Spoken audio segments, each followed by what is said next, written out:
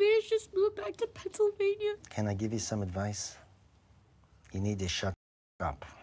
Excuse me? If you hear something you don't agree with, you have to resist the urge to give your opinion. I will not be marginalized by the iron fist of white privilege that pervades this work environment. I am not trying to silence your strong female Indian woman of color spirit.